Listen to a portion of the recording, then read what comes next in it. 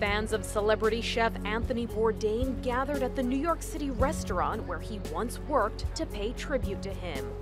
Brasserie Les Halles has been closed since last year, but this weekend people left flowers, photos, and touching messages for the man they say inspired them so much. He really taught me how to see other people as brothers and sisters. To me, he's a total inspiration. Everything I love about food. Bourdain was the executive chef of the restaurant before he went on to become a food writer and television host.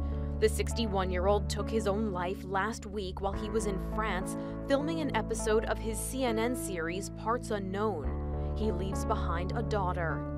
Fans remembered him for approaching new experiences with an open mind and a willingness to connect with people over food.